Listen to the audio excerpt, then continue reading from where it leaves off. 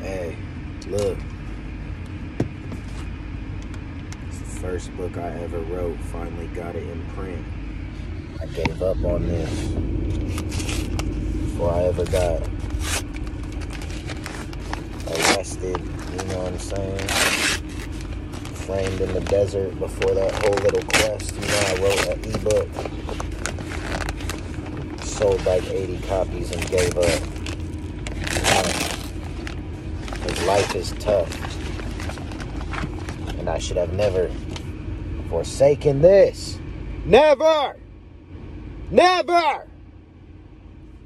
Hey, when them bitch-ass cops wrote AKA Casper Knight in my motherfucking paperwork, you know, like it's some gang lord name or something, did they know that Casper Knight was the fucking pen name for a fucking author? Because I write fucking fantasy books.